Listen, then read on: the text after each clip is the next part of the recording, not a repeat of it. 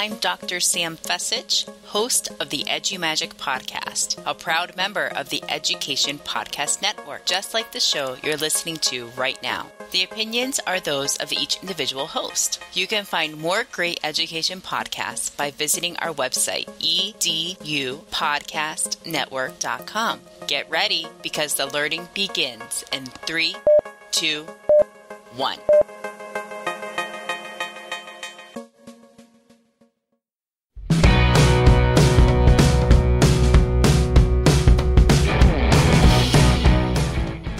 To episode 88 of the Google Teacher Tribe podcast, your source for the latest Google for Education news, tips, tricks, and ideas you can use in class tomorrow. I'm Casey Bell from Shake Up Learning. And I'm Matt Miller from Ditch That Textbook. And in today's episode, it is that fantastic end of the year time. And we're going to talk about what we can do with our Google Classroom at the end of the year. Getting things organized, it's kind of like at the end of the year when you box things up and you get everything all organized and ready for the summer. We're going to do that with your Google Classroom.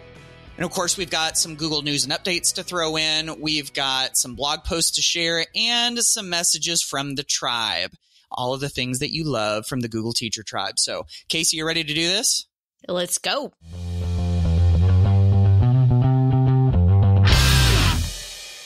It's time to take a look at the Google News and updates. And, this week we have sort of slowed down, I think, a little bit from all of the big announcements we had at I.O. So we've got a few interesting takes to share with you. The first one I want to give you is actually from the Keyword blog, and it's called 3 New Machine Learning Courses. And it really brought to my attention, I'm like, ooh, what is this? And is it free? So machine learning, is a way that machines begin to learn. Can I give you a more blonde definition? There you go. But in terms, it's trying to predict the things that you want to do, tasks that you want to complete. And machine learning is now built into so many of the apps that we use, including things like docs and slides. The Explore tool is actually making use of machine learning. So what is interesting about this is there are 3 new courses, and they say that these are online courses that they have designed to help researchers, developers, and students. Now, keep in mind, I think they are talking more about students of the machine learning, adult students kind of thing. But what I think is useful is that these 3 courses, one, can teach us as teachers more about this high-tech world that we're living in. And if you geek out over this stuff like I do, or I also think these would be fantastic to share maybe with some of your high school students, or maybe even some of your graduating seniors who may be looking to go into these fields. So there is a class on clustering. There is a class on recommendation systems and testing and debugging. So I did open one up. I opened up the clustering course. This is using Google's Course Builder, it looks like to me. And so you can see the outline. You can see all of the curriculum right there at your fingertips. So some of the objectives, are listed there. You can jump to a section. If you just want to take a look at this is way above my knowledge base. So just looking at this, I probably need a little bit of a prerequisite before I'm allowed to enter this course, but it looks very interesting and interesting enough to share with you and maybe some of your students who are looking at going into some of these fields. Yeah, and it's so cool that really sort of detailed high-level stuff like that is available for free. And in a field like machine learning, where that the demand is going to be high, this could be like the entry point that students could get going into college that could really potentially change their lives, like really open up some career fields. So that's really a pretty cool thing. The next thing that we've got is about spreadsheets. Now, if you are a spreadsheet lover, Casey and I were just talking off air about how that is probably, although we use them a decent amount, we are not your like high level spreadsheet people. But there is a post in the Keyword blog called ask a techspert what is so interesting about spreadsheets. And they sit down with the product manager for Google Sheets. And they just kind of like dig into some things about spreadsheets in general, like how did spreadsheets and computers first meet? Because spreadsheets were like paper sheets that spread out, right?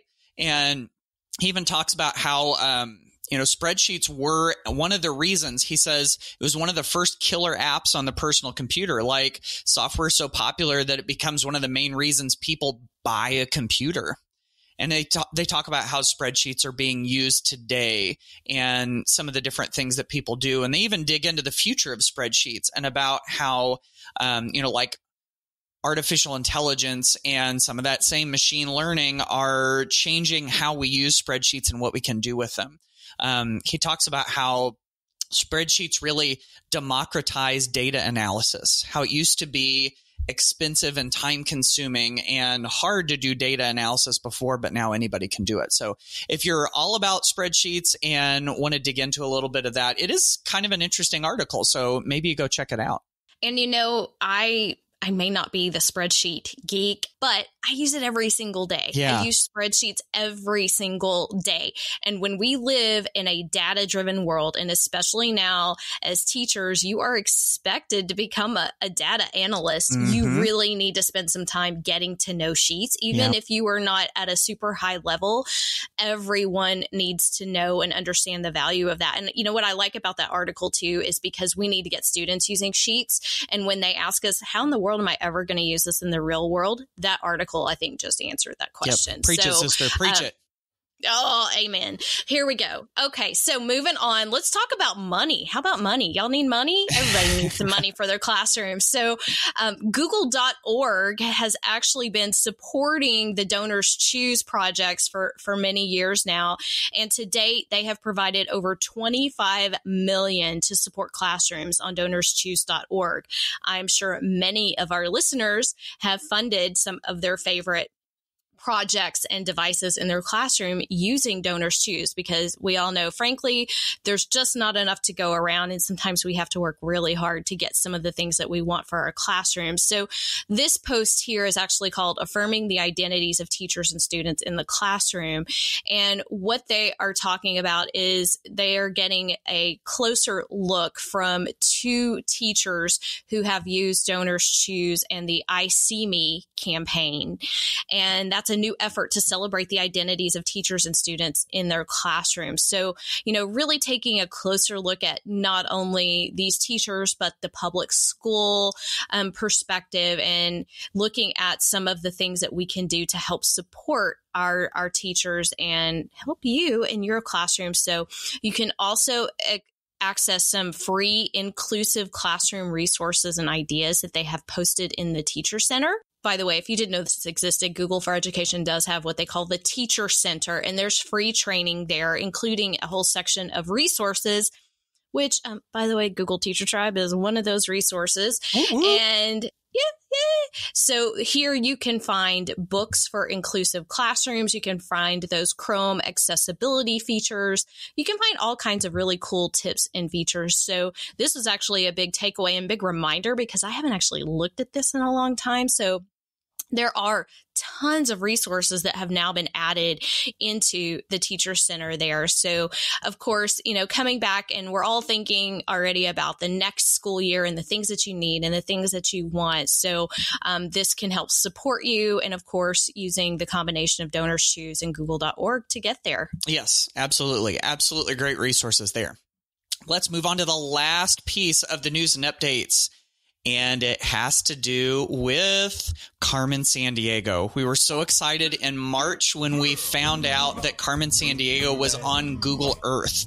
And apparently, according to this article, lots and lots of people flocked to Google Earth to play the Carmen Sandiego game. If you're not familiar with where in the world is Carmen Sandiego, it was a personal computer game and a classic. It was a huge part of my childhood. And so now we find out that Google has teamed up with Houghton Mifflin Harcourt to create yet another Carmen Sandiego game. This one, we're trying to help Carmen recover Tutankhamun's mask. And so there is a new game out there.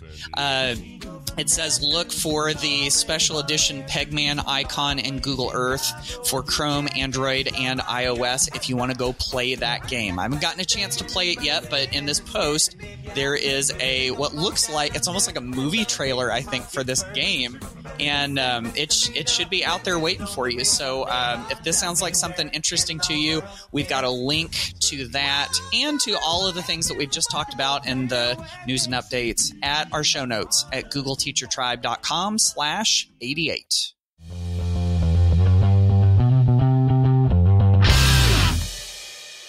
All right, Tribe, we're going to be talking today about a topic that we know is near and dear to so many of your hearts, and that is Google Classroom. And since it is the end of the school year, we're starting to wind down a little bit. And I know Casey and I hear this question and see it on social media an awful lot of, what do I do with my Google Classroom now that the school year is coming to a close? You know, we want to make sure that things are organized, that things are ready to go for the next year and everything.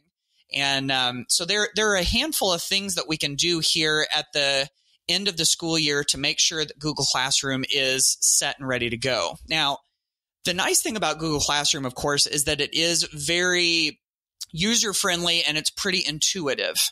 And unlike a lot of other learning management systems, they've got all sorts of bells and whistles and different things that you can do.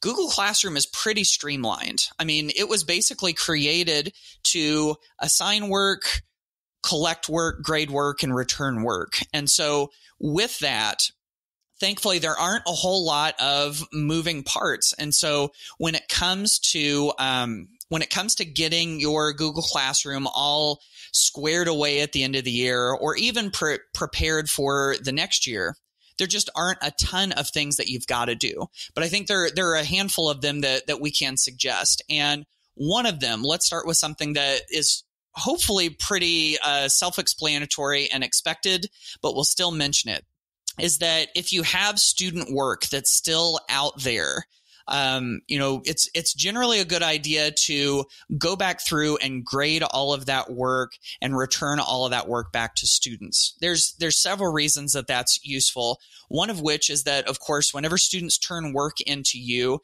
that it's transferred over to you as the teacher. And so if we want to make sure that students have access to all of that, then being able to return all of that work is good.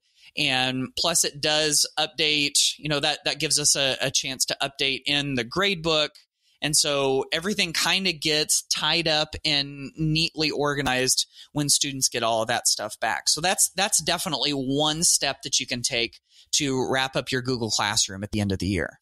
Yes, and this is definitely something you want to do before you start archiving. You want to clean up the current classes. So if you haven't already begun this process, of course, some of you may still be giving assignments, so you're waiting for it. I know many of you will not get out until June, but go to your 3-line menu, go to your to-do list and review what you have going on. So, look at what assignments may still be needing to be returned or even graded.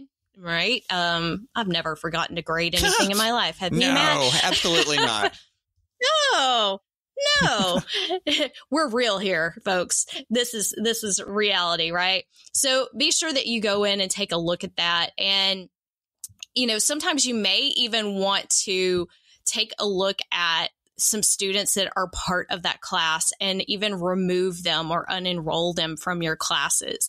This may not seem something that's completely obvious, but you could possibly have students who are sharing information about classes. So especially in secondary, when you have some mixed groups of different grade levels and kids are taking classes at different times, or possibly the whole sibling thing where they're sharing some information and getting into classes the next year. So you may want to take a look at that people tab and see what students are still part of the class and if any of them really didn't belong anymore.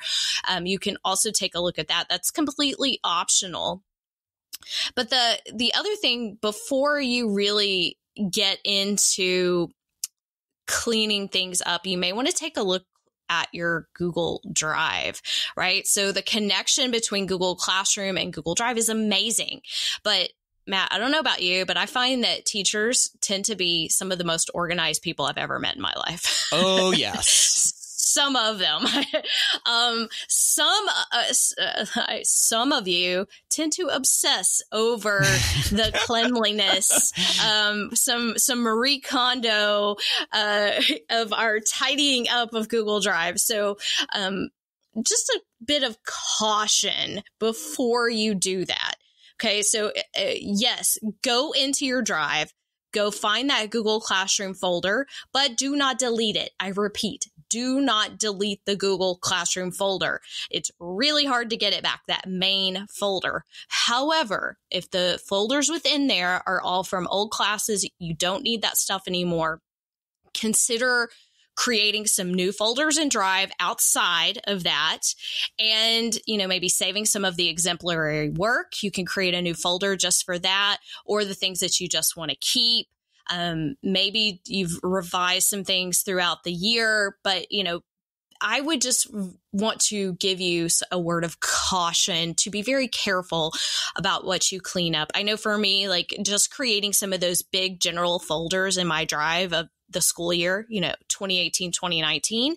And then within that, you might have some subfolders for your different subject areas or your different class periods, and just sort of migrating some stuff over just to clean that up. And I know teachers tend to want to probably clean up a little more than they should. Yeah, maybe. So with Drive, I always tell people you can always find stuff. Like, don't get delete happy. Just move things around a bit. So just take a look at it. Be cautious about what you're doing and think very carefully about how you want to organize things and things you may want to access next year. Yeah, I totally agree with that. It's like, you talked about Marie Kondo. I think if she saw my Google Drive, she talks about how messes make her happy because it's an opportunity for tidiness and happiness. I would make Marie Kondo pretty doggone happy if she got to look at my Google Drive, because it is a hot mess, folks. But I've also found in my own Drive that I have so much more success searching for things than sticking them into folders and organizing in that way. So, maybe that's ain't that the right? truth? Yeah, exactly. It saves you time in the long run, I think. So yeah, as far as that goes, I'm totally with Casey on this one, that only so much. It's like at some point you have diminishing returns on your cleaning up of your Drive. And eventually at some point it becomes because you want it to look a certain way and not because it's a productivity feature anymore.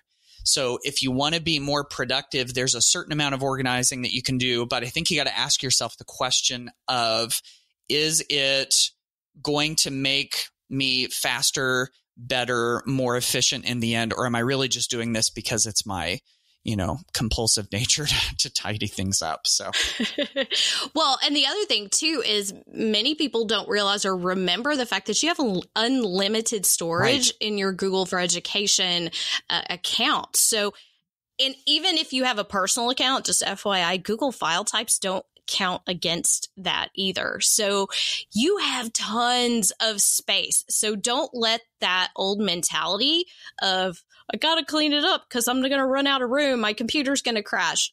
That's the beauty of cloud computing and saving things there. So I probably hoard things more than I should, but I always want to come back to it. Somebody's always asking me for something. That parent email, that newsletter that went out last year that had some tip in it. So I'm very much a fan of keeping things. And yes, like Matt said, the search saves me every time. Yep. Totally agree there. Now, as we're talking about cleaning things up and what to delete and what not to delete, let me give you a suggestion. Those class calendars that you've got in your Google Calendar, if Google Calendar is an important part of your life, and if your Google Classroom calendars, the ones that are tied to your Google Classroom, if they are in that account of the Google Calendar that you use regularly, you probably want to go in and delete those class calendars. See, for me, I've got a couple of, this is an understatement here, I have a couple of Google accounts. Surprise. Casey, do you have more than a couple Google accounts? Maybe it doesn't. Right. Exactly. I think I'm being modest when I say just a couple, but there's really two of them that I work off of the most. I have my personal Gmail account, and then I have my Ditch That Textbook Google account, which is kind of like my teacher account, so to speak. And so if you're working off of a teacher account and a personal account, and your Google Calendar, the one that you go off of daily, if you use Google Calendar daily, if that happens to be on the same account as your Google Classroom calendars, you might want to go in and delete those Google Classroom calendars just to eliminate the clutter. And so, that's pretty easy to do, to go in and to delete those calendars, especially if you're in the web interface and you go over on the left-hand sidebar. It's pretty easy to delete those. If you don't see those Google Classroom calendar events in your regular one, it may not be that big of a deal, and you may not have to go in and do that. But as far as to keep your daily use Google Calendar kind of like tight and neat and organized so that it makes you efficient, that really might be a good idea. I do want to add one quick note about calendar as well. So a lot of teachers may be looking at trying to set up their assignments in the same way the next year. Hey, when did I assign what? So maybe before you decide to delete, which by the way, you have those little check boxes when you're on your calendar page where you can turn calendars on and off so that you don't have to see all of those classes at once. But you may want to go ahead and just uncheck everything and check one of your classes, or if you only have one class, check that class and take a look at a different view. So I default to the month view. That's kind of how I operate. But there's also something called the schedule view. And the schedule view is going to just give you that list day by day. So if you're looking at that for your classes, that's actually going to show you exactly what you assigned on what, or not assigned, what was due on what day. So you don't see, I wish it did give you those assignment dates, but that is something that you may also want to print. So if you're looking at that schedule, you could also print that. And by the way, printing does not necessarily mean paper. So printing to a PDF or printing to save to Google Drive would also allow you to save that. So if you just needed that quick snapshot, that is something that you could save just to reference before you start the next school year. So just thought I would mention that. Really just kind of came to me as I was playing around on my calendar and thinking about this. So one other thing I do want to mention, going back to Google Drive, this is really just my general philosophy in teaching teachers about Google Drive. When you click on Shared with Me, that is a filter. Okay, Shared with Me is not yours. That kind of defeats the whole purpose of what it's called. These are other people's files that have been shared with you. Okay. If you begin deleting things and trying to clean up the Shared with Me, you are inviting a disaster. I will just say it. Every time a teacher tells me that they've started cleaning up Shared with Me, I'm like, no, stop right now. Just accept that the Shared with Me is going to be a hot mess. But you never know when you're going to need to come back and access that again. You should still be able to find it when you search. But best scenario, just accept that Shared with Me is just this special filter that's showing you documents that other people have shared with you. Now, you can use that add to drive thing and organize it into a folder if that's what you need to make yourself compulsively happy. Right. Exactly. So just a quick note about that, because you will probably see some things from students in that Shared with Me as well. Yep. I think that's a really, really good point. Now, one more quick thing to touch on, and I think that this obviously goes with working with Google Classroom at the end of the year or just in general, but I think it also goes just as a general practice for us as educators. It is not a bad idea at the end of the year to look back on your Google Classroom practices, like what it is that you've been doing, what has succeeded, what has frustrated you, and to think about what works and what doesn't and try to improve on it. I think so often it's easy for us to get to the end of a day or a week or a semester or a year and to just move on to the next thing. But it's a really good idea to stop and reflect and think about what was good and what you can improve on.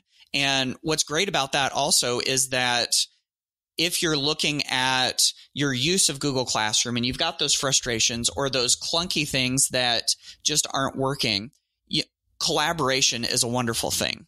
So it could be just as simple as hopping onto Twitter and going to the Google EDU or the GT Tribe hashtag, for Google Teacher Tribe, and throwing a question out there. Hey, I struggled with this year. Does anybody have any suggestions or a workaround or whatever? And so by doing that and inviting other people to join you in your journey, now all of a sudden you're not going at it by yourself. There's that old saying that if you want to go fast, go by yourself. But if you want to go far, go together. And so I think if we want to, that's the end goal, right? Is to go far and is to improve over time. That's when we go together. And that's why this Google Teacher Tribe is here for you, even throughout the summer, out on Twitter, and that we don't have to do this alone. So maybe take a little bit of time and look back over those practices and see what you'd like to improve, and then throw it out to someone and say, hey, what do you think? Is there a better way to do that? Because obviously two heads are better than one. Absolutely. Very good points. And, too, this is a good time to think about the types of assignments that you were giving, right, like Matt was mentioning. Are you truly taking advantage of the collaboration? Anytime anyone asks me why in the world would I want to go Google, collaboration is number one. That is the number one selling point. And if you're not doing that, you're missing the boat. If you're just using Google because that's what your school is using and you're still uploading all your worksheets, Lord help me if one more teacher asks me how to get their worksheet into Google Classroom. I might just scream. So this is not what it's about. It's a mindset shift to think about teaching and learning in different ways. And that's what I like about G Suite for Education is it does help us support the principles that we want to see in the classroom and engaging students in different ways and using technology to support the learning and not just as that substitution for what we used to do on paper. So I'll step down off of my soapbox now and mention one more quick tip. So as you are cleaning up and you're beginning to think of next year, one tip that you may want to try is to set up a Google Classroom class template. So we now have the ability when you're on that main classroom.google.com page where you see all the cards for your classes. And actually, I think we kind of skipped over the archiving part. We didn't talk about that, but this is also where you archive. So those 3 dots next to the card will give you the option to archive a class. And so that's why I like archiving. It's there and you can bring it back if you need to, because you can go back to your menu and always see your archived classes. But when you're on that homepage, you also have the ability to copy a class. So this means that you can take the things that you've learned, set up the class that's sort of your ideal, your assignments, the order that they're in, how did you number them, all those tips that we've shared along the way. And you could create a copy that serves as your template. And so each year you can just improve and make a copy. So just one quick tip. I've got a link in the show notes, of course, on how to do that as well. But I think there are just so many ways that we all can use Google that in a way that fits our own personality. Everybody who's listening, I'm like, no, Casey, that's not how I do it. But that's what's great is we have choice and we have so many different ways that we can use these things to support our kids. And we've got some additional resources in the show notes for you. I've even plugged in some of Alice Keeler's posts on cleaning up Google Classroom. So if you're looking for some of those step-by-step instructions, we've got those there for you in our show notes at googleteachertribe.com/88. This is Chris Nesi, founder of the Education Podcast Network. ISTE 2019 is right around the corner, and we're hosting an Education Podcast Network meetup. Come out on Sunday, June 23rd at 6 p.m. at Pat's King of Steaks and meet all your favorite Education Podcast Network podcasters and connect with other listeners.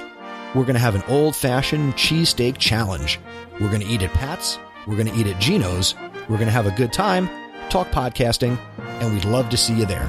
Come out on June 23rd at 6 p.m. if you're going to be in Philly for ISTE 2019. I look forward to seeing you there. Now, back to the podcast.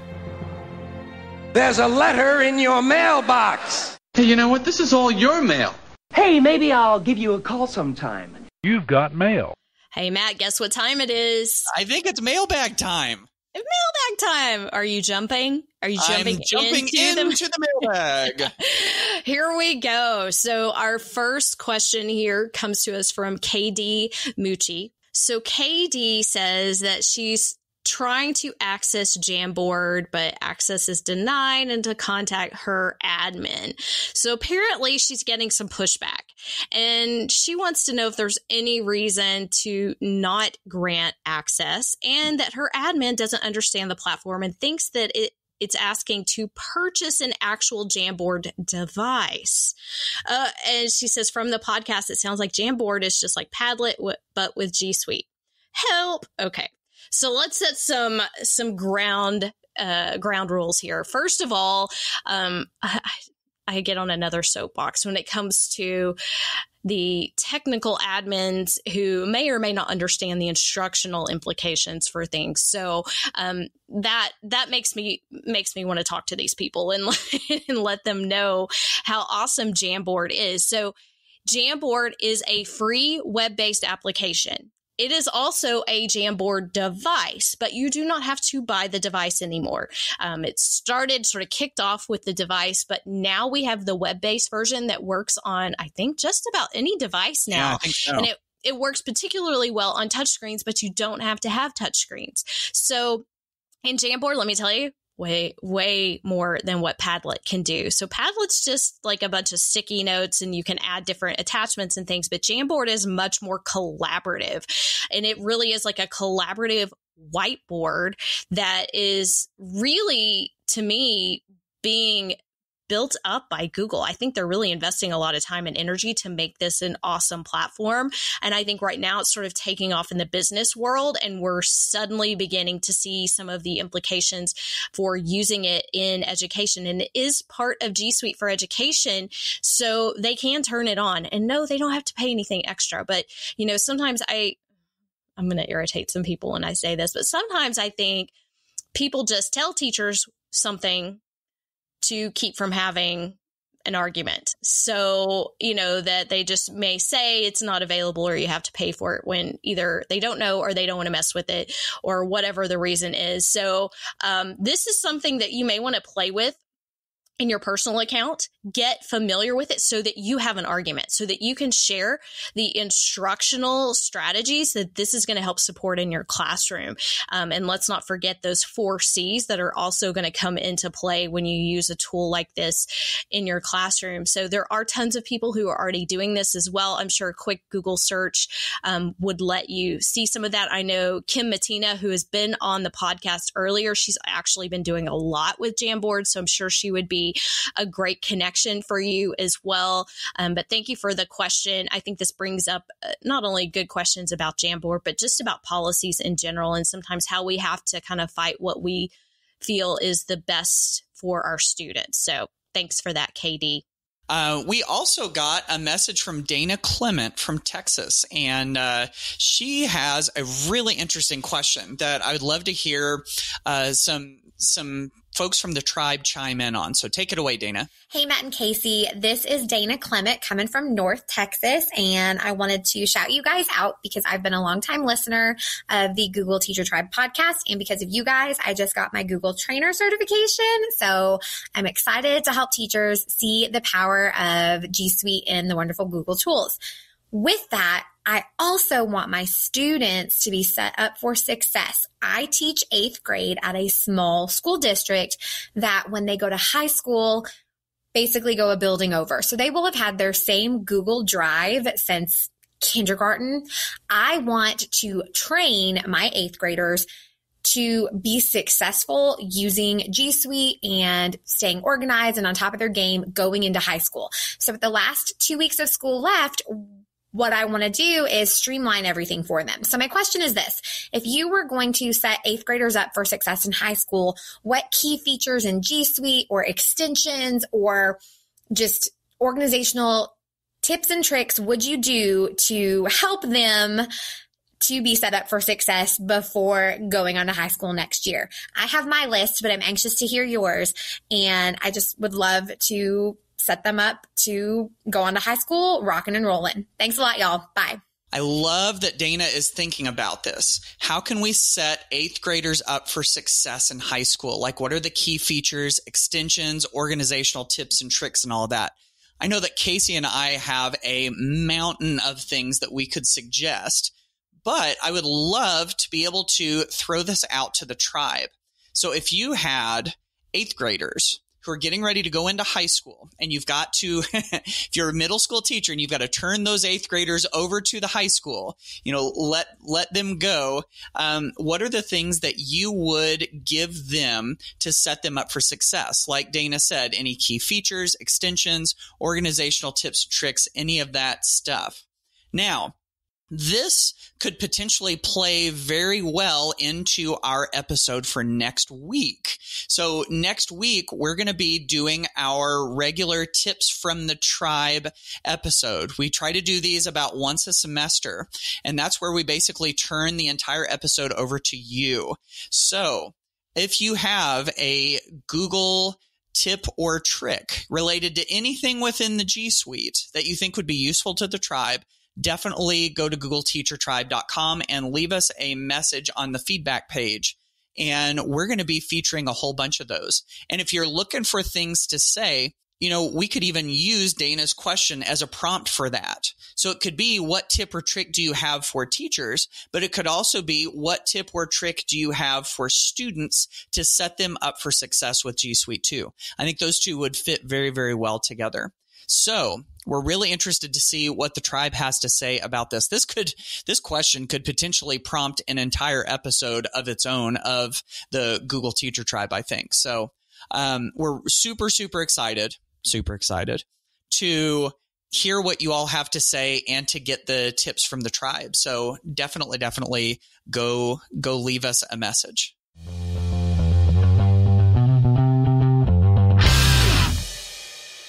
All right, tribe, we got a couple of blog posts to point you to, and then we're going to wrap this episode up.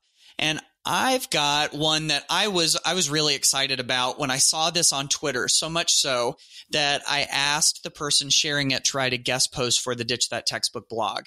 And so this person is Sarah Jacobs. She's an educator in California, and she created this gorgeous, she calls it a mosaic, with Google Drawings. Basically, she took a picture and was able to put all of these little polyline shapes all over it and created this mosaic. It almost looks like a tile or kind of like a stained glass type of thing. She did it within Google Drawings, and it is amazing.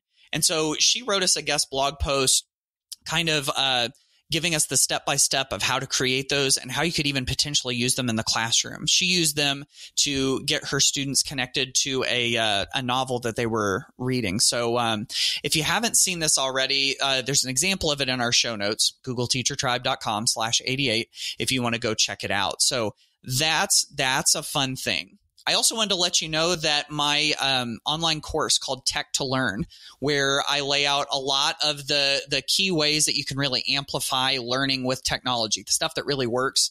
I've got this discount going through the end of May where you can get the course for 50% off. I only do this a couple of times a year. So through the end of May, that course is going to be discounted. So you can do a Google search just for Tech to Learn, and that should find it for you. Or, of course, you can head to the show notes to find a link to it as well.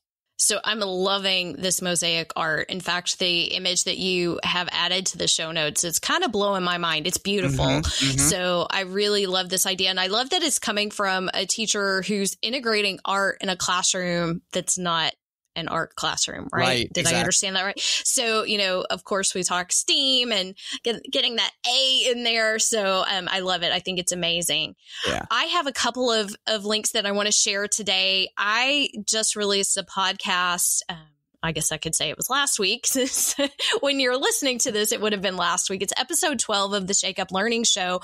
And I talk about how to get credit for listening to podcasts, just like this one. So if you have ever wondered, hey, how can I get my principal or my administrator to help me get credit for all this time that I spend outside of the classroom learning and getting, because I know tons of people listen to the Google Teacher Tribe and have used these things in their classroom. And you know what? You should get credit. So I share some ideas on ways that this can happen and some ways that some other schools are making this happen. So if it's something you're interested in, maybe something that you can use as a leader, go check it out, how to get credit for listening to podcasts. And I wanted to mention, so the time this episode comes out on May 20th, which means tomorrow, May 21st, is when the Google certification courses open. So I have 3 courses to help you reach your goals of becoming a Google certified educator level 1, level 2, or trainer. They only open twice a year, and the enrollment window is only 2 weeks. So you have from now until June 4th to enroll. So you can go to getgooglecertified.com to learn more.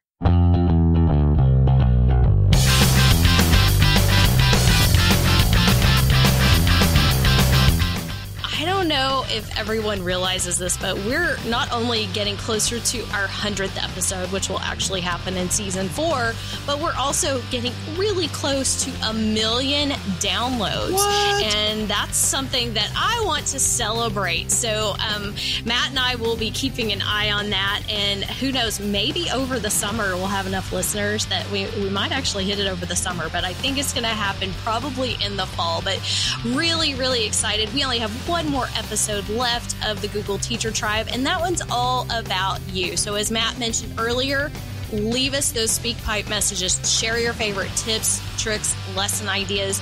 We want your best stuff. Those are my favorite episodes, and I think those are some of the most popular episodes in the entire catalog. So please, please, please participate. Yes, absolutely. We are so looking forward to hearing those. So leave us some messages and we will pull them together into an episode for next week. So until then, thanks again for listening to the Google Teacher Tribe, and we will see you on the next episode. Bye, y'all.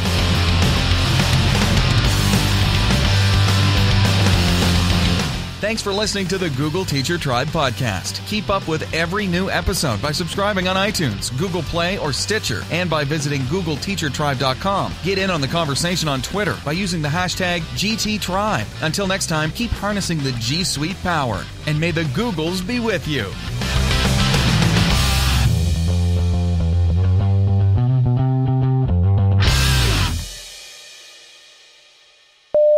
I'm just going to call it that. Okay, sorry, Chris.